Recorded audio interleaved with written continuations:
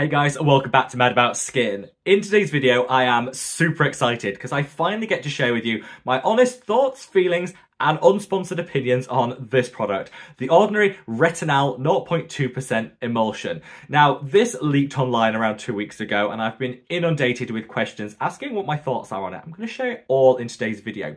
But we're also going to take it a step further. We're not just going to review this product in isolation. We're actually going to compare and contrast it to some other amazing retinal serums on the market, so you can work out which is perfect for your individual skincare needs. Sit back, relax, let's talk the Ordinary Retinal.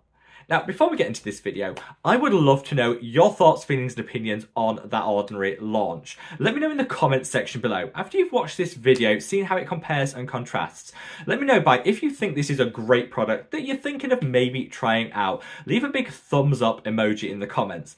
If you think this just isn't going to be for you and isn't worth the hype, again, let me know by leaving a cross emoji in the comments so I can weigh it all up and see what the court of public opinion thinks when it comes to this latest launch from The Ordinary. Whatever you think of this product, if you enjoy this style of content, unsponsored skincare reviews. I don't do sponsored content here on Mad About Skin because I think by turning down that coin, it just enables me to be truly independent when I talk about these products. If you valued unsponsored skincare content, let me know by giving the video a big thumbs up and a like. This really does support me as a content creator, so from the bottom of my heart, thank you all so much. Now, without further ado, let's cut that waffle and delve straight on in. So in this video, it's going to be split into two parts. First off, we're going to talk all about the Ordinary Retinal Emulsion, doing a full review of this product. Then the second half, I'm going to compare and contrast it to some of my favourite retinal serums on the market, helping you guys to identify which is the right one for your individual skin's needs. If you want to jump to one section of the video over another, be my guest. Those timestamps are all there in the description box below. I've also listed all the links for the different products mentioned in the description box, so if you want to check out the price point where you live, the reviews, the ingredients, or make a purchase, all there for your convenience. So starting things off with this little gem. So this is the Ordinary Retinal 0.2% Emulsion. Now 0.2% in terms of retinal is actually sky high. I know 0.2% doesn't sound like a lot when you say it, but it all depends on the individual ingredient. You know, a 10% of one thing can be a lot less potent than a 0.2% of another. And retinal, you really don't need high concentrations to get sky high results. Retinol is part of the retinoid family alongside retinol, retinol palmitate, tretinoin. They all come together, they're vitamin A derivatives, but they'll work in different ways. It all comes down to the number of conversions needed to take the ingredient to the retinoic acid that our skin uses for fabulous anti-aging benefits. Now, the secret and key to this is retinal is actually closer to retinoic acid than retinol. Goes through fewer conversions, so it actually retains its potency. And studies show you actually get more effective results when it comes to anti-aging from retinal than you do from retinol. And this is something I covered in a recent video, which I'm going to leave a link to up there. Those studies also show that retinal is generally less sensitizing on the skin than retinol.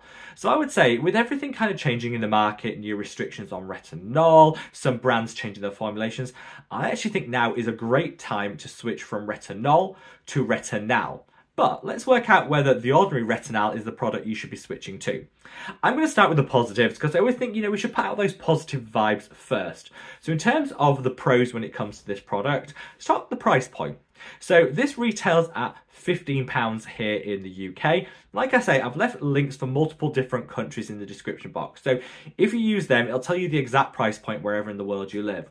But here in the UK, I think £15 for a retinal serum is a really fair price point. Retinal tends to come with a higher price when it comes to formulating with it. And so I definitely think the price point is what I would expect for a really effective retinal serum.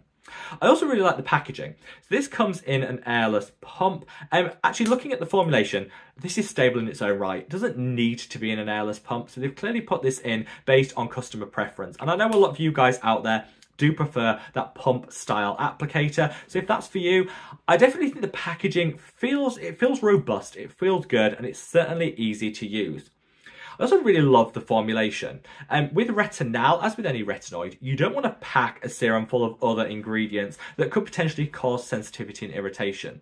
Retinoids in their own right are a little bit irritating, and so I like to pare back the formulations, keep it super simple. In here, you basically have that retinal in a real high dose concentration. You got some humectants, some moisturizers, some calming and soothing ingredients, and that's pretty much it. This is simple, but it's effective, and I actually think that's the way forward and the way to go when it comes to retinal or retinoids in general. I also really love the outcomes that I got from this. So the texture on application is fabulous. You will probably be a little bit alarmed by that coloration, but actually retinal is that color naturally, and the more retinal you have, the deeper the yellow is going to be. This is a sign of a quality product. If your retinal isn't this color, I would question just how effective it's going to be. When you work this in, it is rich and creamy, but in a nice light emulsion. So I like the fact that you get a little extra hydration with this product, but it's not sticky, it's not greasy, and it won't weigh you down. This is definitely a type of texture I personally like on my skin, and I'd say this means it's truly universal and flexible. If you've got a more oily skin type like me, this will be all the hydration you need. If you've got a dry skin type, you can absolutely use a moisturizer on top of this, no problem at all. It doesn't pill, it doesn't budge, and it doesn't ball up. So yeah, in terms of the application, definitely love it, and the texture is just perfection. Finally, for the pros, let's talk about the results. I've been using this for the past 3 weeks, and I've definitely noticed it packs a punch. I did go through a little bit of dryness early on. That's to be expected from basically doubling the strength of retinol that I would traditionally use. You're going to get some dryness, so that's definitely something to bear in mind. But I love the fact that it's given me some beautiful smoothness to the skin. I love how easy it is to combine into my skincare routine. And honestly, I think it's a really well thought through product when it comes to the Ordinary. Now, with all those pros, there's obviously going to be some cons. No product that I can think of is truly perfection. So let's quickly touch on those cons first. So first up, the size of this. Actually, in your hand, doesn't look that bad. This is 15 mils. Now, this will shock a lot of people because most people are used to 30 mil as the standard sizing from the Ordinary. Now, this, again, I'm not the biggest fan of. I wish it came in a larger size because that could cut down on packaging, you know, make fewer purchases, which saves on air miles and all of that. So I definitely wish it came in a larger product size, but still, when I think this is £15 for 15 mil, so for 30 mil, the equivalent would be £30. That is still a phenomenal price point for a super high potency retinal.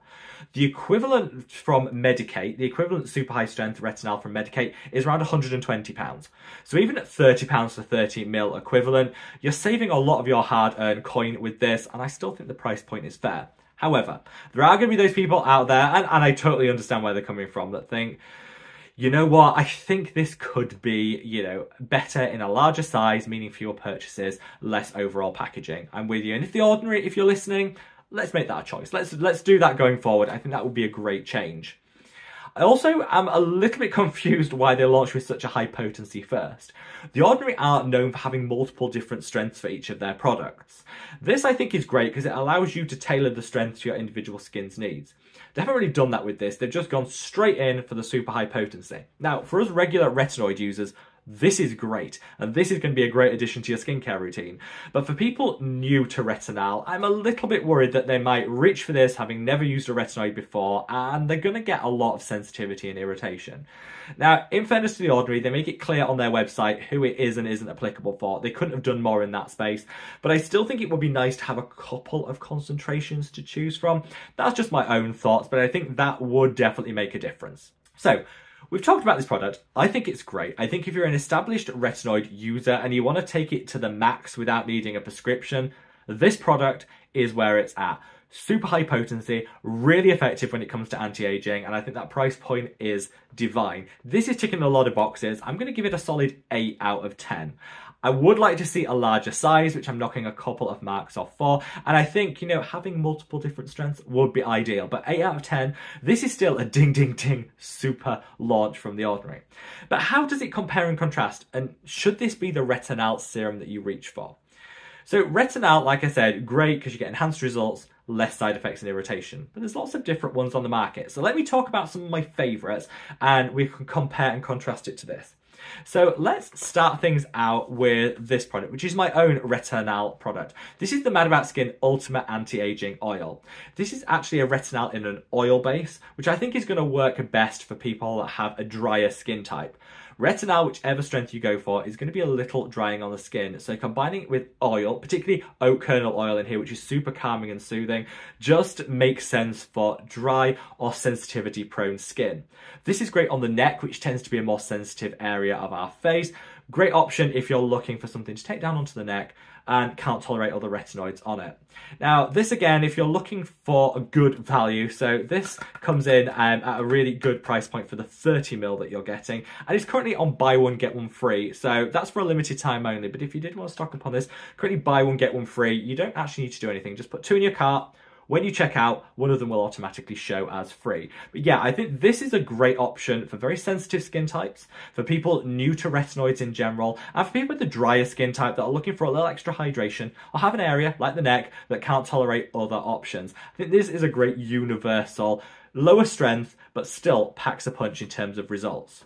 Coming into some of my other favourites in a slightly higher strength option, these would be this, which is the Geek & Gorgeous A Game 10. Now, the strength of this is 0.1%, so half the strength of the Ordinary. This is what I mean when they say this packs a punch. Lots of people use the Geek & Gorgeous A Game 10 and get great results, and I'm saying if you're happy with the results you're getting from it, stick with it. If you're feeling like you need a little bit more, then obviously you can graduate to a double strength option from the Ordinary. This pack full of hydrators, beautiful humectants, which are going to really deeply nourish and hydrate the skin. I think this is more hydrating than the Ordinary equivalent, and definitely prefer the base formulation. But you're not getting that super high potency that you can get from the Ordinary, which I think is where this compares and contrasts. Another personal favourite of mine in this 0.1% category is the Maylove Moonlight Retinal Serum. This is divine. It is, again, has that very rich coloration you would expect from a high-strength retinal, and this is really rich and creamy. Has much more of an emulsion-like texture, similar to the Ordinary, than the Geek & Gorgeous, which is definitely a cream. I love this Maylove one. I think it's absolutely fabulous. It has a very unique texture and is beautifully well formulated. Most people can start their retinal journey with a 0.1%, like the Geek & Gorgeous or like the Maylove. And I'd say these are the sort of strengths you want to begin with if you don't have too sensitive skin. They're going to both of them be hydrating, which is nice, and you can still use them alongside your moisturiser. But these, like I say, are very much used to be the highest strength you could get. That's before the Ordinary entered the market. In a similar strength, you also have the Aven Retinal, which is super popular again. I'm going to link that below, very similar to these other products. And I think a great place to start, as well as getting some really great anti-aging benefits. When it comes to the Ordinary and this strength, the 0.2% strength, really the only other options in the market are reaching for Medicate, which I referenced earlier is like £100 and something. Obviously, go for the Ordinary over that. Why wouldn't you? You know, whilst I think the Medicate one has a slightly better formulation in terms of hydration, nothing to justify that huge price differential. This, I definitely think, packs a punch and is well priced. But there is another option in this market. This is the K-Secret Sol 1988 Retinal Liposome Serum. So this actually has the equivalent strength of Retinal as the Ordinary, but in a completely different base. This actually uses liposome technology to make it much less irritating. So how this works is they sort of deconstruct the retinal, add some liposomes in, and then construct it all back together again. That is a very simplistic explanation. But what this results in is a much more hydrating, much less irritating formulation than what you're going to get with the Ordinary. So I would say, even though this is the equivalent strength of this, because of the base formulation, you could almost start with this and your skin would probably be fine. Even though it's super high potency, it would probably still work for you. This obviously is in 30ml, so if you're a bit annoyed by the size of the Ordinary one and want a 30ml option, this one would work for you. Very similar textures in terms of application. And so I think the Ordinary, whilst they are pretty unique in the market, I can only think of this one by K-Secret and of course that one by Medicate. They aren't alone. And let me just show you how this works. If you can see, again, the same super high coloration, but works in a very, very similar texture. So I would say if you're looking for maximum strength from your retinal and you want it to pack a punch, these are the two that you could go for. The Ordinary, great if you want something that's really easy to get your hands on. You don't mind having a slightly smaller product size because the price is still fabulous, then I think this would work well for you. If you've got a little bit of sensitivity to the skin, you're a little bit worried about just how strong this one is, then you can kind of get the same strength in a more gentle formulation with the K-Secret option. Both of these are phenomenal and have sky-high concentrations for the maximum benefit. So, whistle-stop tour. Retinal, the Ordinary new launch and how it compares and contrasts. Am I impressed? Yes. I think in its own right, the Ordinary Retinal Emulsion will get an 8 out of 10. I think it's great, but I don't think it's right for everyone. If you're happy with your 0.1% options from Geek and Gorgeous, then stick with them. It's not all about chasing the percentage, it's about using what's right for you. Similarly, if you have a super sensitive skin type but still want to benefit from a high strength retinol, that K-Secret one might just be more applicable to you. If you want something that's easy to get your hands on, you want to try a new product that's getting a lot of hype, I honestly think this is a great option and a brilliant formulation from the Ordinary. Just going to caution everyone out there, don't start with this. If you're new to retinoids, please don't put this on your skin. Build up to it. It's super high potency for a reason. Start low, work your way up. Trust me, your skin will thank me for it. Now, wherever you are in the world, guys, stay safe, stay well, and love your skin. Take care.